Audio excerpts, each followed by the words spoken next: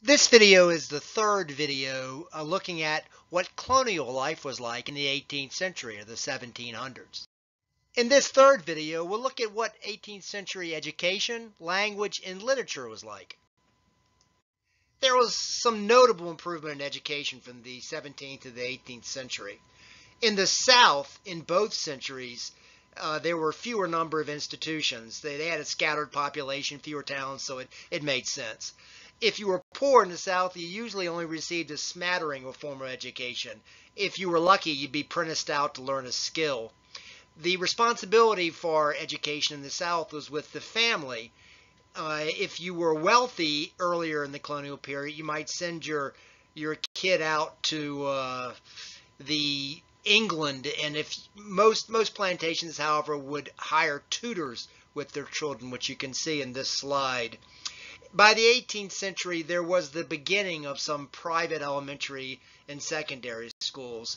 The middle colonies were famous for their number and the quality of these private elementary and secondary schools, certainly more than in the South. Not surprisingly, it was New England where the idea of publicly funded schools really took off. And again, it's not surprising because you think of the Puritans and their emphasis on community and religion. In the 17th century, the Massachusetts government required all townships to establish town schools, or grammar schools that would teach the elementary school age. They were tax supported, though through a modest fee was often charged as well. This idea of public funding for education was radical. It wasn't in England, for example. In the 18th century, as towns became larger and their population dispersed, it became impossible for all children to attend one town school. They first then tried moving the school around from town to town, then locating it at given locations over the year. This didn't work either, however, since it was meant that children only went to school a small portion of the year. By the end of the 18th century, therefore, towns had begun to divide themselves into school districts, each with its own taxing power to support its own schools. The most notable change in education from the 17th to the 18th century was in what was taught. In all colonies, you begin to see a drift away from the purely classical education, Latin, Greek, philosophy, and so forth, to more of a useful education, things like surveying and geography, navigation, and for boys, bookkeeping, and for girls, drawing, needlework, and spinning. But it still isn't what we might call today vocational training. Anyway, in all colonies, religion was closely aligned with education. There was no separation of church and state. Also, of course, different educations existed for girls and boys throughout the colonial period. Overall, discipline for children could be harsh throughout the colonial period, but the concept of childhood began to change from the 17th to the 18th century. 17th century Americans assumed childhood ended at about the age of 6 or 7. Afterwards, children were seen as like miniature adults. This is best indicated by their change of dress. Before the age of 6 or 7, both sexes wore long, loose robes. But after 6 or 7, they wore clothes sort of emulating their parents. Girls had full skirts and even had corsets and gloves, and if they were wealthy, high-heeled shoes. And for boys, they wore knee breeches, formal jackets, and on formal occasions, they might even wear wigs. In daily living, you really, honestly, most colonists just used hand-me-downs from generation to generation. In the 18th century, people began to have a more liberal interpretation of childhood. Now, you don't see people seeing a child playing as thinking that child was lazy or depraved. Children weren't expected to be as productive as adults, so you allowed time at school to play, and you begin to see things like play clothes and clothes that were easier fitting. Children's stories began to appear in the 18th century. For example, a bestseller was Gulliver's Travels. Another was The Adventures of Robinson Crusoe, stranded on an island. For small children, there were Mother Goose Tales. Adulthood was considered about the age of 16. At that point, boys became eligible for the militia and girls for marriage. About the time that menstruation began for girls, as the years passed, the age of onset of menstruation dropped, and so girls began to be married out younger age. If a colonist were wealthy, they might send their children to one of the growing number of colleges. Higher education was certainly expanding in the 18th century. In the 17th century, the 1600s, there were really only two colleges. One was Harvard. It was the first real college in the United States, founded in 1636. And it was founded as a religious school and founded in large part because a Bostonian named John Howard left half of his estate to build this school outside Boston. The other school that was founded in the 17th century was in Virginia. 1693, the College of William and Mary was founded by Anglicans as a way to teach the Indians their religion. And you can see the Christopher Wren building, designed by the famous 17th century architect Christopher Wren, and it's still standing today on the College of William and Mary's campus. But it was in the 18th century when higher education really took off. In 1701, Elihu Yale gave 800 pounds worth of goods to establish a new college in New Haven, Connecticut. It was founded because he thought that Harvard had gotten too liberal, too far from its strict puritanical founding. About 50 years later, King's College was founded in New York City, which of course now is Columbia College. And about the same time, 1750s, the College of Philadelphia was founded, and that now is the University of Pennsylvania. 10 years after that, in the 1760s, you have the College of Rhode Island, now Brown University, and also the founding of what is today Dartmouth College. These are obviously the foundations for the Ivy League today, and you might note that they're all in the north. All colleges, despite their growing number in the 18th century, remained small. At the end of the colonial period, Harvard was the largest, and it only had 180 students. Most had less than 100 students, and almost all, as I've said, came from the upper classes, as you would expect. Related to the development of education was the development of language, which dramatically changed as the 18th century wore on. With the 18th century, you really begin to see the development of an American English, distinct from what was spoken in England. You have certainly earlier periods, words borrowed from Native Americans and other colonies nearby from other countries, but this really began to grow in the 18th century. Words came from the Germans and French as their numbers increased in the 18th century. From Germans came words like dollar and pretzel and sauerkraut, and from the French words like chowder and cafe and prairie.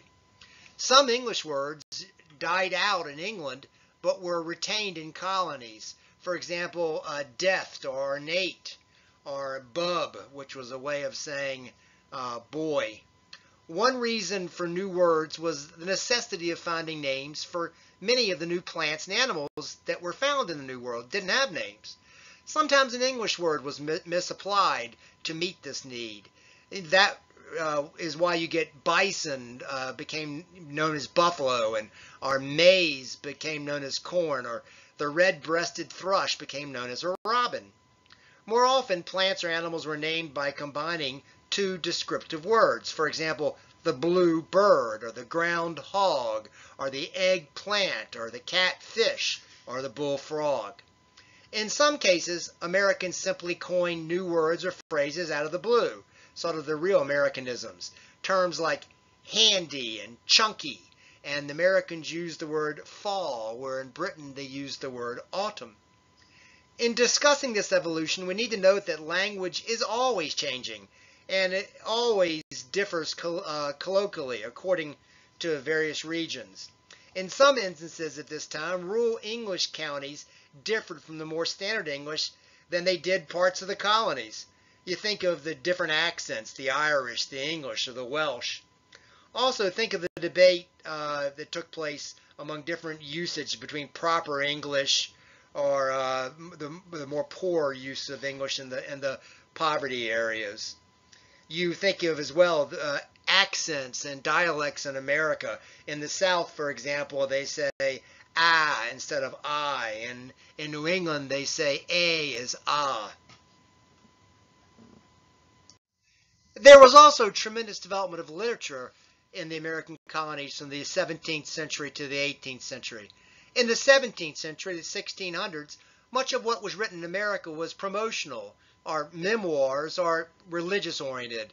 For example, the Puritans showing their faith in God and so forth. By the 18th century, Americans were becoming more rational and secular in their literature. You begin to see more distinctive forms of American literature. For example, the almanac. By the 18th century, the almanac was second to the Bible in American sales. It was a collection containing monthly calendars, information about the weather or tides or farming methods, recipes, advice largely aimed at housewives and farmers, and it even contained spices, spiced up rather with poems or amusing tidbits, cartoons. The most famous, of course, was published by Benjamin Franklin and became known as Poor Richard's Almanac. By the 18th century, you also begin to see the development of plays and playwriters. Despite this development, however, columnists throughout the 17th and 18th century produced relatively few works of purely literary nature, or fiction, you might say, novels. Those who could read would import those works from England. A number of English authors were popular throughout the colonial periods, and the wealthy in America really jacked up their sales in these books. Their sales skyrocketed in America. The 18th century, you begin to see the first colonial towns organizing public, or at least semi-public libraries. Most, although supported by revenue in part from taxes, only had a collection of books. They were also tend to be housed in poor facilities. New York City had the best library, and it organized at the famous New York Public Library, which today is huge. It was organized in 1730. By the 18th century, you also begin to see the first time the development of American newspapers. The first successful newspaper appeared in Boston in 1704. It was known as the Boston News Letter and is shown here. By 1732, Philadelphia, New York City, Newport, and Charleston all had at least one paper as well. 30 years after that, by 1763 in total, the colonies had 23 newspapers, with 37 by the time of the Revolution, only 13 years later. So there's obviously a tremendous rapid growth in the number of newspapers. To most colonists, the most interesting parts were the advertisements for goods, medicines, land, or runaway slaves, or even wives, because the rest was simply European news. It had been brought over by the ships, and it was often dated. There were also the anticipated arrival of ships, which meant a lot to people. They could congregate on the wharfs and meet it and see what the ships were carrying. For most of the 18th century, papers were very short, usually only no more than 4 pages or so, and they came out only once a week. Right before the Revolution, however, you begin to see more substantive daily newspapers in major cities. You begin to see by the time of the Revolution the beginning of political cartoons in these newspapers as well.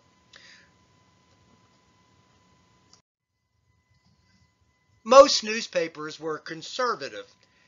Otherwise, the authorities wouldn't have allowed them to publish. Now, this was challenged, however, in 1734 in New York with the famous case of John Peter Zenger, which began to show the development of a separate American jurisprudence, a separate American press law. John Peter Zenger was a publisher who criticized the royal governor of New York. English law said newspapers couldn't print criticism of officials or you'd face libel charges, decided not by juries but by official judges, which always said quickly that the newspaper was guilty. In America, however, these such court cases were tried in front of juries, and in the case of John P. Zenger, they ruled that Zenger was acquitted of libel because what he had said about the Crown, the jury said, was true, and you couldn't be convicted of libel if you said something that was demonstratively true. So that really builds up the idea of free speech and freedom of the press there. So it's obviously an important case. Don't think, however, that just because of the Zenger case, colonial newspapers still had the freedom of press. Colonial governors could still just come in automatically and shut down the newspaper regardless of any reason at all. I would add that they were no real magazines as we might know them today. Benjamin Franklin tried to start one in the 1740s, but it had failed within a year. This concludes the third video on the development of education and language and literature.